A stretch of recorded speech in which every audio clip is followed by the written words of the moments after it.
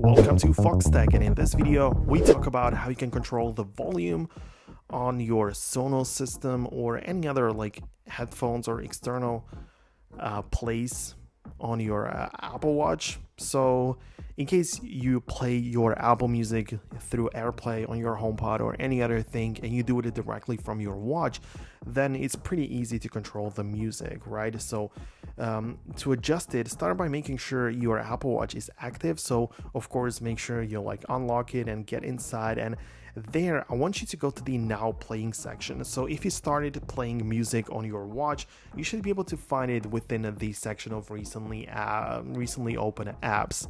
So when you get inside it, you can see what kind of content is playing directly from your watch, and in case you want to change and adjust the volume, you can easily just use the digital crown to rotate it up and down and control the music.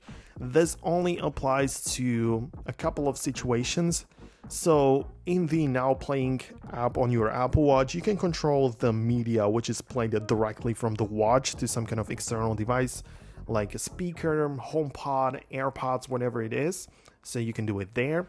Or you can use the Apple Watch as an extension of your iPhone, and the iPhone might stream music to your Sonos system or HomePod, whatever it is.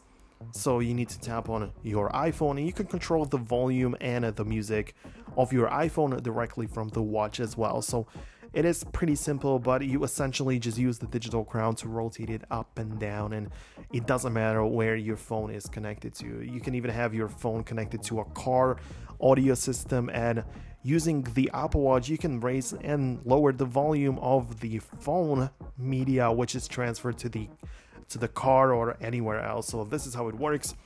I hope I generally explained to you how it works. If you found this video helpful, go ahead, hit the thumbs up, subscribe below, and I'll see you guys later.